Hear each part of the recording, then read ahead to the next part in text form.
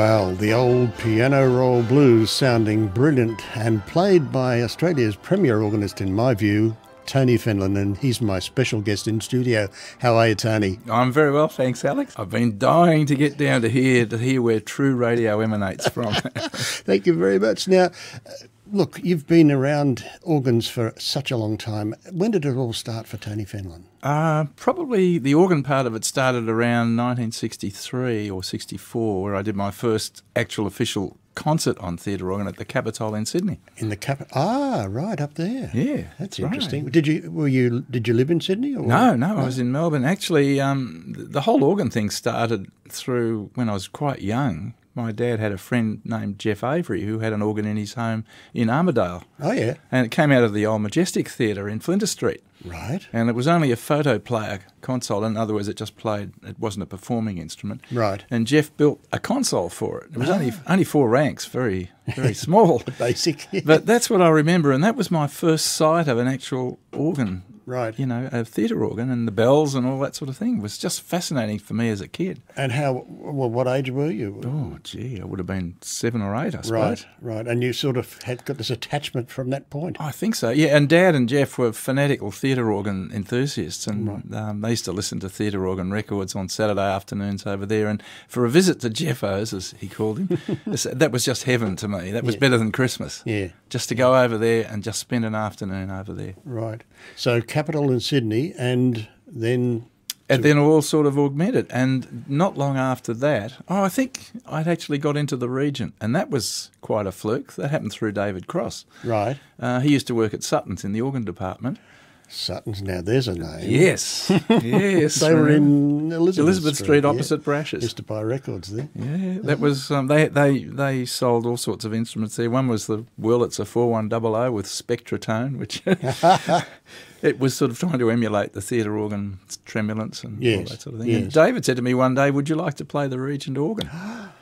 And I said, I didn't know it was still there because it was covered over with a curtain on that side balcony, the pillbox at the front. Yes. They moved the organ up there when CinemaScope came because they had to build a screen out beyond the proscenium. That's right. And the organ was shifted up there because Stanfield Holiday was still playing it then. He was indeed. He was the resident organist. Yes, there, wasn't he? Yes. I actually had the pleasure of meeting Stan on 1 or 2 occasions. I've got a few of his records. An EP, which I'd never seen 3 tracks on an EP on one side and then 3 on the other.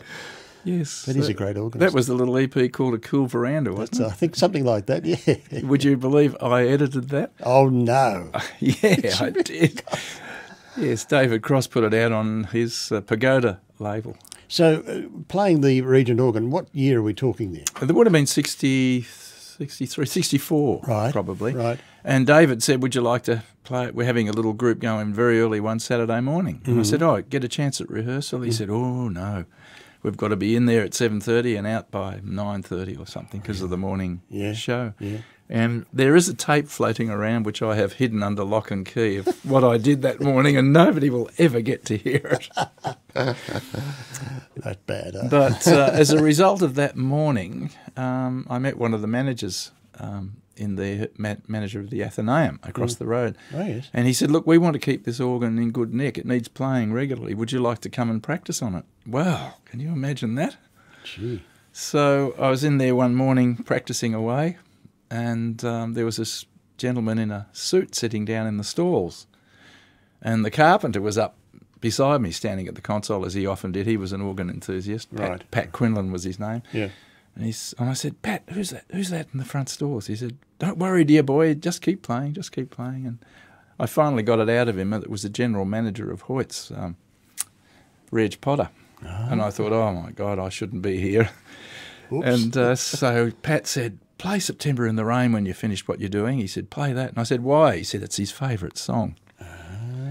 So I played it and all the little bells and all that sort of thing and the glockenspiel, and looked around when I finished and he'd gone. And I thought, oh, well, that was a bit of a waste of time. And I was packing up ready to head off to work at the hospital, and the curtains moved a little bit. Pat had since gone back to his workshop. And this gentleman popped out and said, "I think you appear to like our organ here. And I said, yes, it's absolutely wonderful. Right. And he said, that piece you were playing a couple of minutes ago, he said, you know, that's my favourite song. I said, oh, is it? And he said, I've been thinking about perhaps we might organise a Christmas spot.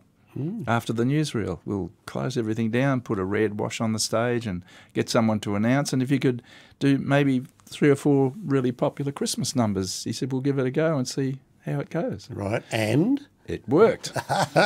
And the following March, I was actually in Tassie with some university friends camping, you know, and one of them picked up a paper one morning, a Melbourne paper, and said, I think you better make a phone call, Tony. What's this all about? And it had an advertisement for me commencing nightly for Goldfinger on the Wurlitzer pipe organ at the Regent Theatre. With the movie Goldfinger? Yes, yes. God. And I didn't know about it because my friends in the Theatre Organ Society, I think David Cross and others, had sort of arranged it with Hoyts, and they were going to tell me later. Wow. I was a little bit mad at first that nobody asked me, but then they couldn't, could they? You know, if you're on the top of Cradle Mountain, how do they contact you? Exactly. And what an honour, though. Well, it was the 1 month it was going to be, and it stretched out to about 5 years. That's fantastic. And you've put out a number of records on both vinyl and CD, but I've got one, and I love the one at the Regent, that you've then subsequently found more tracks you had, didn't you? Yes, that was the very first one that was recorded by Crest Records. And I think every record collection I've looked at has got that disc in it. It's amazing. I think I've got 4 copies at home, but it's funny how it must have sold very well. It did about 3 or 4 gold records, actually, because it originally came out as Academy Award songs. That's right. And then Marcus Hermit re-released it on Stanza. Crest. Yeah, Stanza then. Yeah. As Academy Award. No, even before that. Back in 1975 it came out again as Academy Award winners. Right. And that's when they had TV advertising and everything. That's when it got all the gold records because I think K-Tel and everyone were advertising records back then. And if you got onto TV with an ad, you were guaranteed a gold. K-Tel days. Oh, yeah. But it's a brilliant album, fantastic selection. Yes. Did you put that together yourself? That selection? Well, Marcus came up with the idea actually, and he said, you know, we'd like to do Academy Award, all the songs that won Academy Awards. You know, When You Wish Upon a Star, Zibbity Doodah, Days of Wine and Roses. Beautiful.